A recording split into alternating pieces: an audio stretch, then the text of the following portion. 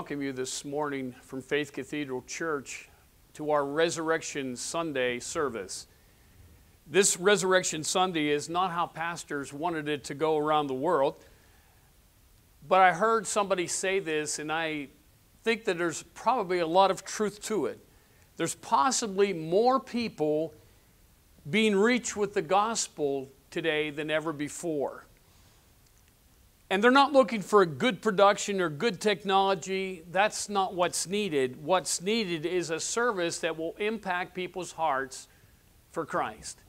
And so today, as we share the service, that is our goal, to impact your life with Jesus Christ, to preach the gospel and to share the good news with you.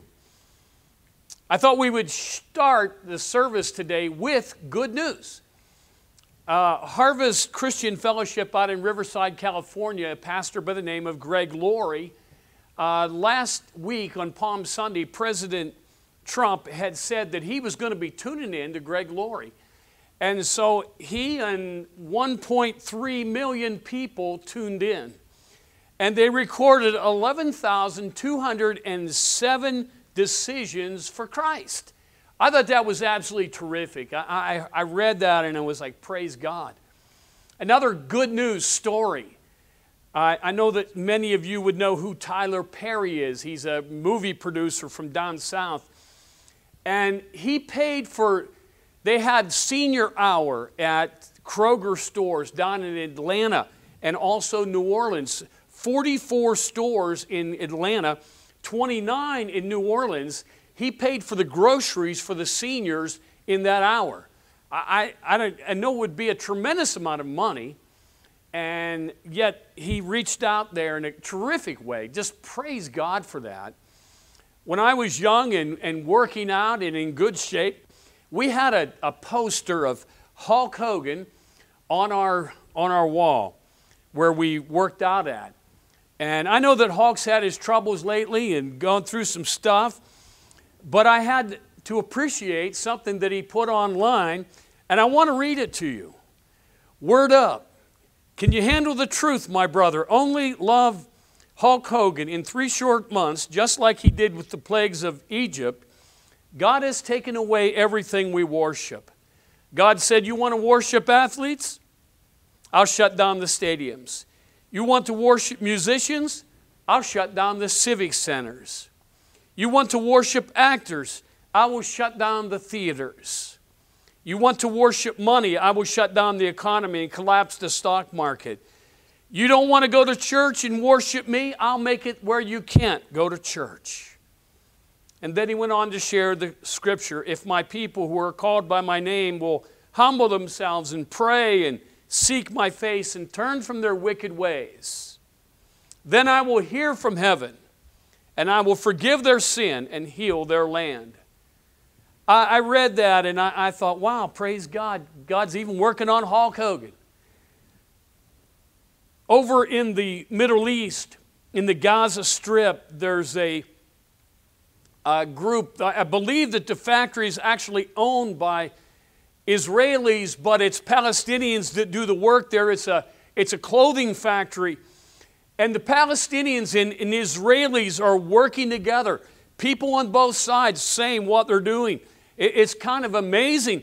And they have made the statement that they have become allies in fighting this enemy. And praise the Lord. Instead of producing clothing for fashion, they're now producing medical gear. To me, all this together is absolutely amazing and wonderful. Samaritan's Purse, they have a field hospital in New York City in Central Park. And Franklin Graham, the leader of Samaritan's Purse, made this statement. He said, we don't run from trouble, we run to trouble. And I like that. They're working. They had 68 beds. They have 55 of them in operation when I last read. And the chaplains that they have come and pray over everybody. The doctors and nurses pray over everybody and let them know that God loves them. And you know, if there's something, a message that you need to hear today, it's that God loves you and that God loves me. He loves each one of us. We've never needed the gospel message, the Easter message, the resurrection message like we need it today. I want to share with you this morning from Matthew's gospel, but I'd just like you to turn with me to the Lord in prayer. Dear Heavenly Father, we just ask in these few short moments that, Lord, that each one will hear. We ask that, Lord, that you would enlighten our hearts, that, Lord, we would listen to the Word of God, and that, Lord, that it would come alive to us, and that the good news, that we will appropriate it to our own lives, to our own hearts, to our own families. Lord, we just lift these folk that are watching this program up in the name of Jesus, asking, Lord God, your blessing. In Jesus' name we pray. Amen. There's something that we always do at Easter. I don't know if I've ever had an Easter service without it. That I look at the congregation and I say, He is risen. And you're not here to respond, but I will respond for you. He is risen indeed. We want to share with you from Matthew 28 this morning. And the Word of God reads like this. Now after the Sabbath, as the first day of the week began to dawn, Mary Magdalene and the other Mary came to the tomb. And behold, there was a great earthquake.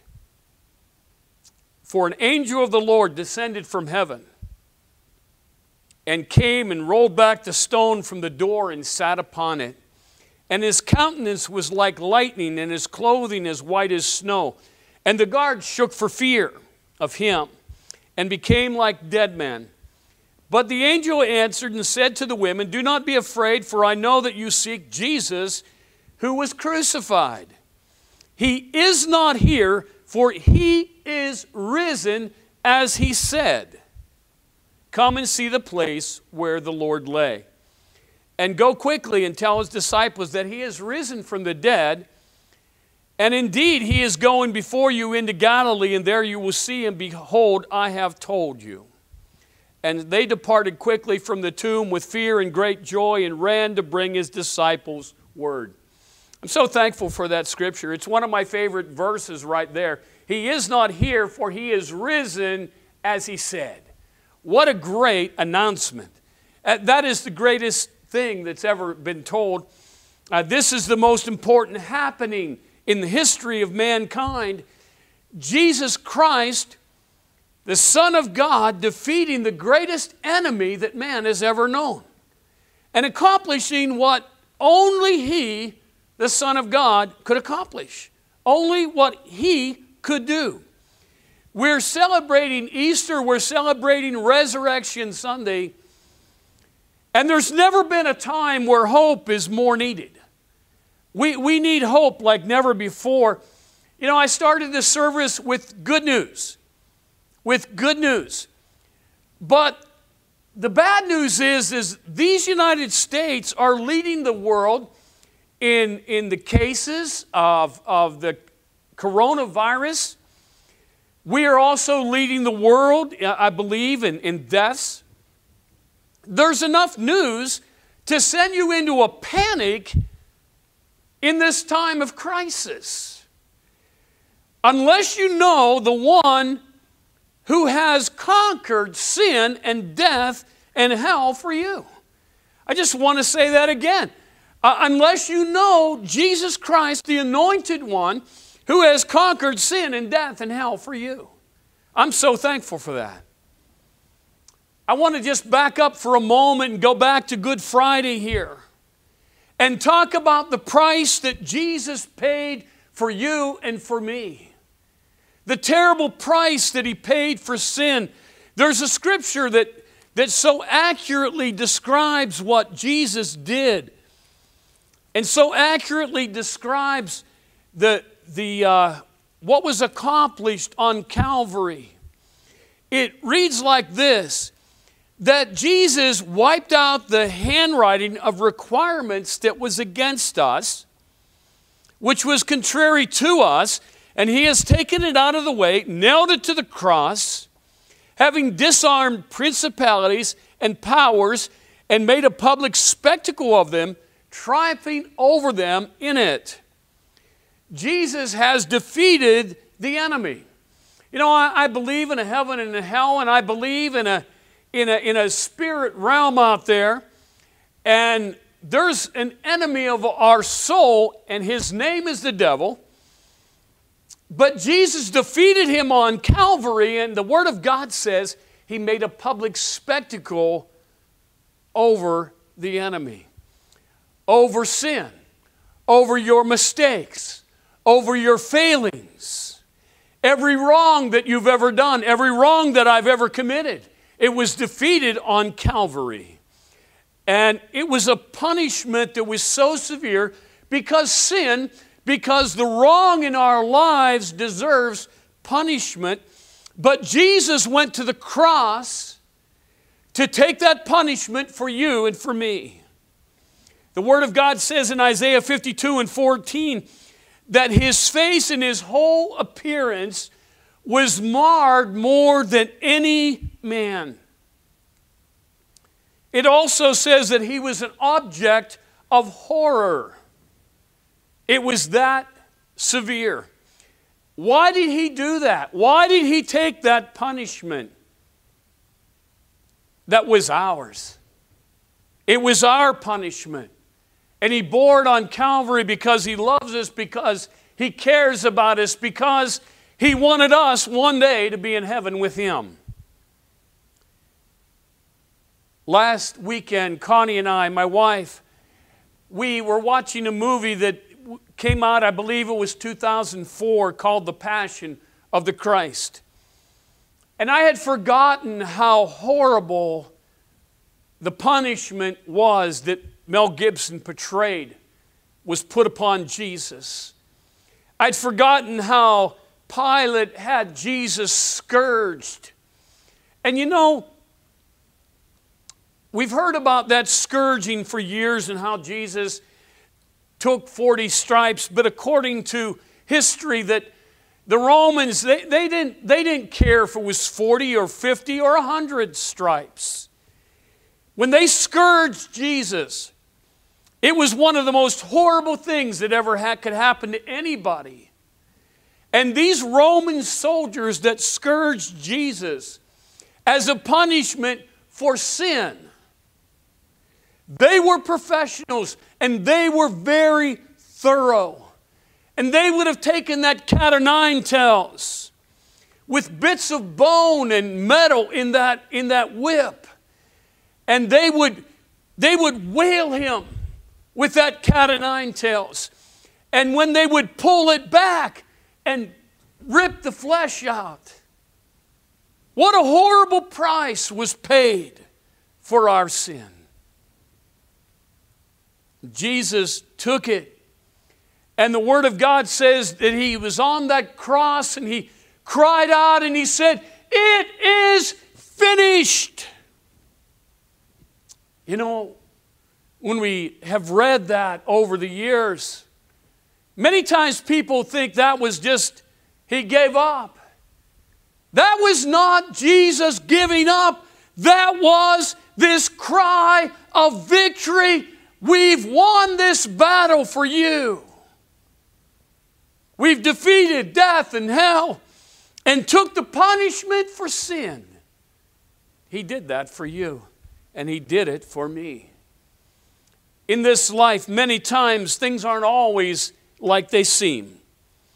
And that scene that was depicted in the Passion of the Christ, it was a scene that said Jesus was being defeated on that cross, but that's not really what happened. He was defeating death and hell for you and for me. Things aren't always as they seem.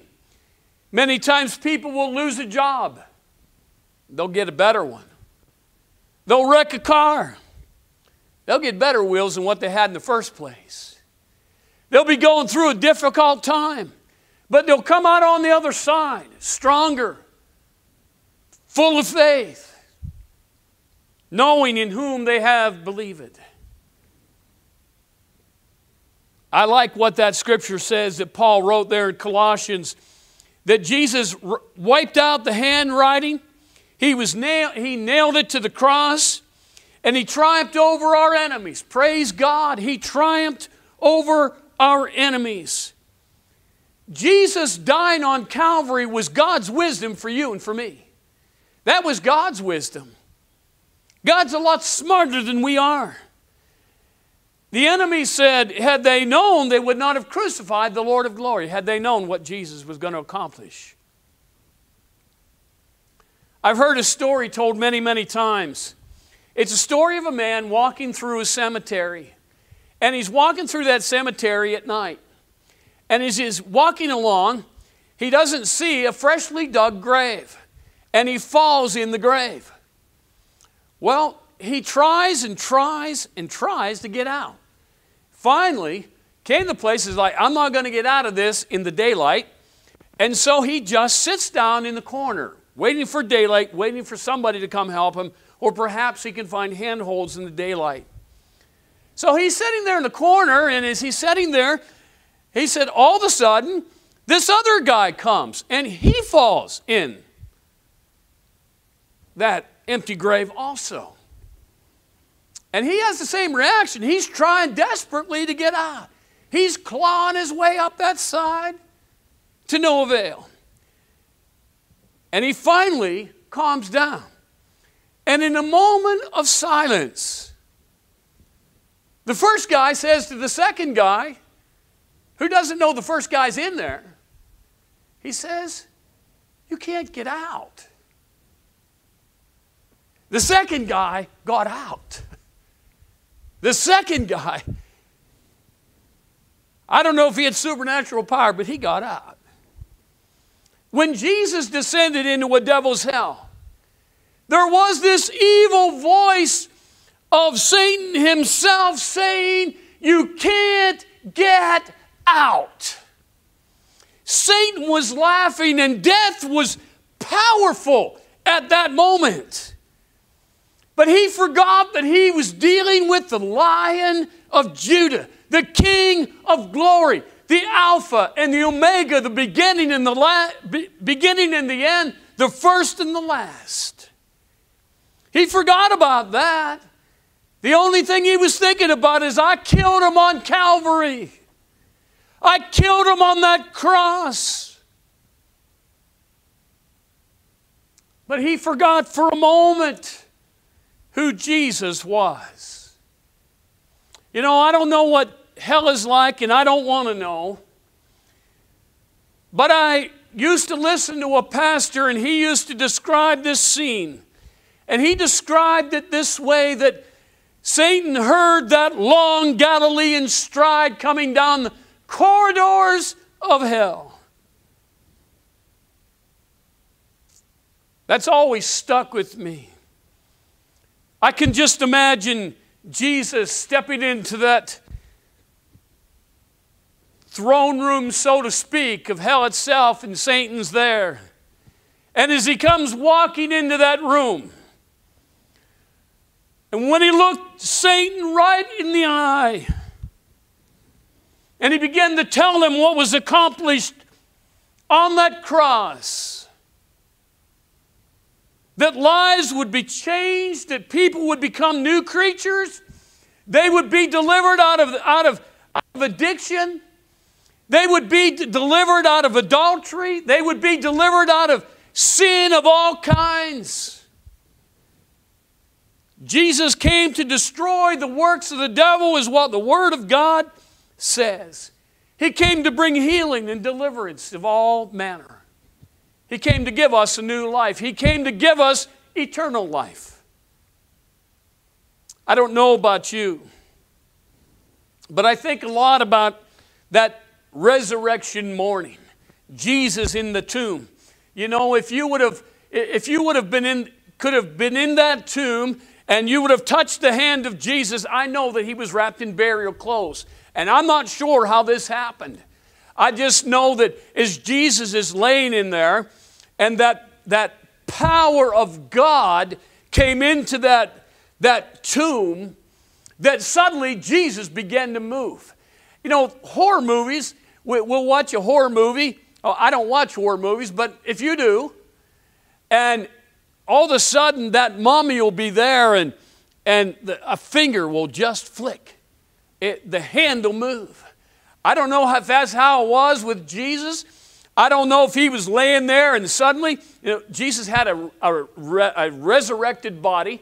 I don't know if those grave clothes just went right through his body or if he took them off. I don't know how that worked. I just know that Jesus came alive. That hand began to move. His leg began to move. His body had been laying there for 3 days, stone cold dead.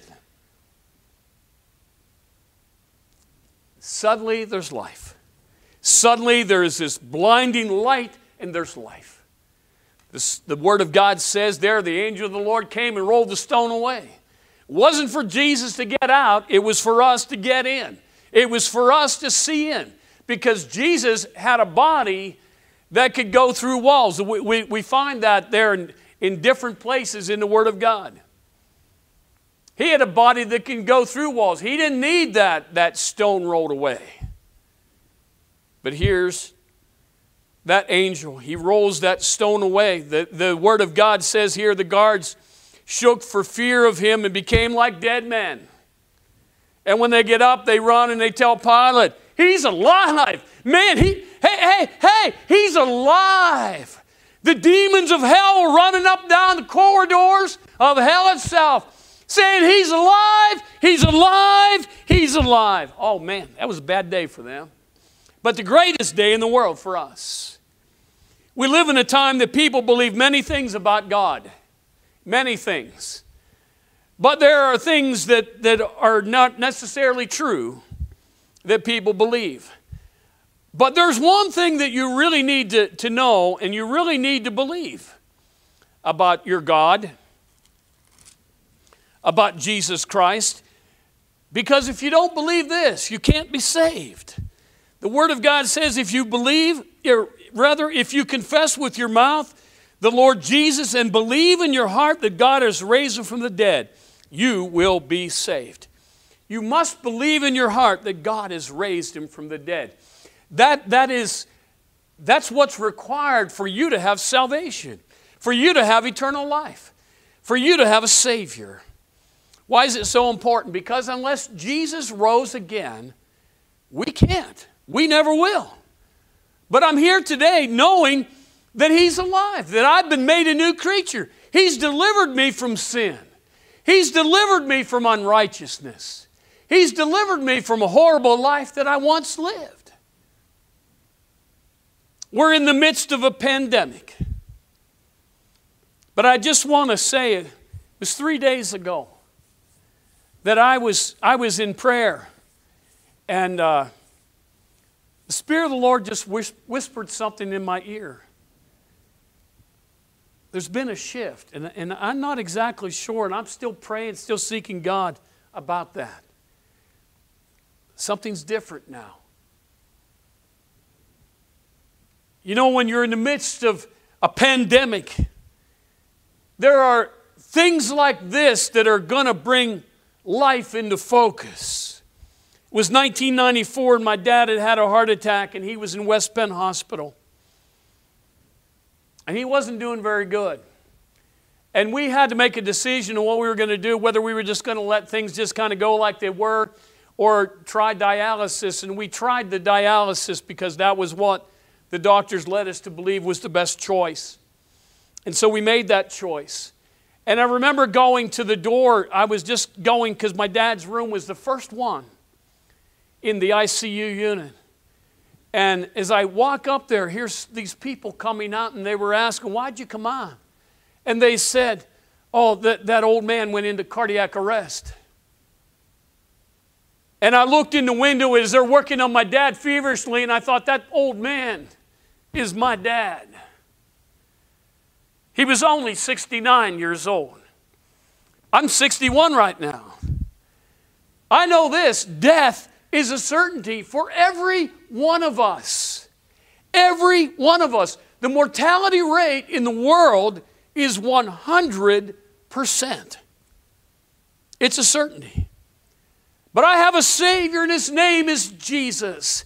And he is the avowed enemy of death. He is the avowed enemy of death. Death is not from God. It is appointed unto man once to die. I understand that. But death wasn't God's idea. He has defeated the worst enemy, the worst foe that you ever have. We're searching desperately for a vaccine for coronavirus. Jesus is the vaccine for death. And even though that you may be laid out in a coffin and put in the ground, you won't stay there if you know Jesus Christ is your Savior. And you'll rise up out of that grave, praise God, to a new life. And the same mighty power that raised Jesus Christ from the dead can raise you, can raise your faith today if you only trust Him and believe the Word of God. It's not my opinion you need to believe. You need to believe God's holy Word. That's what matters. There was a pastor by the name of S.M. Lockridge. And he made this statement. Rather, he preached this sermon. I've listened to it several times. It's Friday, but Sunday's coming. It's Friday, and the devil is laughing, but Sunday's coming. And you know, we may be in the midst of a pandemic. We may be in the midst of trouble. But I want to tell you, it's not going to last. And Sunday is coming, and this thing will be defeated through the power of God, through doctors, through nurses, through scientists, all of that. It's not exactly the way we planned Resurrection Sunday, but it's okay. God's still on the throne. Jesus is still the risen Savior. And the Holy Spirit is still living within us. I saw a senator by the name of Tim Scott, and he made this statement. And I really liked it. I thought, man, praise God. And this man has learned his faith from his mom. And he said this. He said, this Sunday the church may be empty, but the tomb is too. So this Sunday the churches all over the nation are going to be empty. But praise God, the tomb is empty too. And we can rely on, trust in that fact. The tomb is empty. The angel of the Lord said, He's not here, He is risen. Jesus was seen by over 500 witnesses after He had risen from the dead. We thank God for that, and we just praise the Lord today. We're going to close with prayer. And, you know, we have this Easter service, and there's no better day to give your life to Jesus Christ than Easter, than Resurrection Sunday. And I'd just like to invite you to do that right now. As you're in your home, just repeat this prayer after me and give your life to Jesus. It'll be the best decision that you've ever made. And I guarantee you this, that we have a Savior who has defeated death for you. And He won't leave you in the grave. And you'll have a home in God's glorious heaven. Will you bow with me in prayer? Dear Heavenly Father, I believe in my heart that God raised Jesus Christ from the dead. I'm sorry for my sin, and I repent. And I'm now going to live my life for Jesus Christ. I'm going to read my Bible, get involved with a good Bible-believing church, and serve Jesus with all my heart. Thank you. In Jesus' name we pray. Amen. We're now going to pray for our cancer fighters. In the name of Jesus, Lord God, we come before you, Lord, praying for each one that's on this list, each name, each family, Lord, that's battling this terrible disease. In the name of Jesus, we're praying that the power of the Holy Spirit will bring life where there is death. We pray that, Lord God, that cancer is being cast out of their bodies. And, Lord God, just healing virtue from the top of their head to the soles of their feet. We lift them up in the name of the Lord. And, Lord God, we pray for the doctors and nurses and lab people, the researchers, the first responders, the pharmacists, the pharmacy techs that are battling the coronavirus. Father, we're praying that each one, that you'll keep them safe, Lord, that you'll be with them, you'll be ministering to them. They'll be encouraged, Lord, in the name of Jesus. We pray, Lord God, for the truckers, the delivery people, the postal workers, the UPSers, the FedEx people. Lord God, we pray that you'll protect them from the coronavirus. The grocery people, the gas station people, the restaurant workers. Lord, we thank you for each one of them as they're out there doing their part and working so hard. Lord God, we pray for pastors and churches as they're ministering today online, the vast majority. It's very difficult, and yet, Lord God, this is our opportunity to do things a little differently and yet still preaching the good news of the gospel of Jesus Christ. We pray for those churches that are financially strapped right now because, Lord, many operate on a shoestring, Lord. We pray for them. We lift them up in the name of the Lord Jesus Christ. And Father, we pray, Lord God, for President Trump and our politicians that are working down there in Washington, D.C. Lord, may they be inspired by God. May they be blessed. May they, Lord God, make decisions, good quality decisions for our country. Father, we pray, Lord God, for those that President Trump has surrounded himself with to pray for him, the spiritual advisors. We pray that, Lord God, that they will get in touch with you, Father, as they minister to President Trump. Lord, we pray lastly for those who are battling the coronavirus, Lord, all over our nation, all around the world. We lift them up in Jesus' name, asking that, Lord God, you'll help them through this, that they will be touched by the power of a holy God. We pray for families that have lost loved ones through this, and Lord, we just pray that the power of the Holy Spirit to comfort them and strengthen them in these very difficult days. We thank you, Lord. We praise you for all these things. In Jesus' name we pray. Amen. We want to thank you for being with us today at Faith Cathedral Church, that you're just with us to celebrate this Resurrection Sunday, and we just encourage you to walk out your faith with the Lord. In Jesus' name we pray. Amen.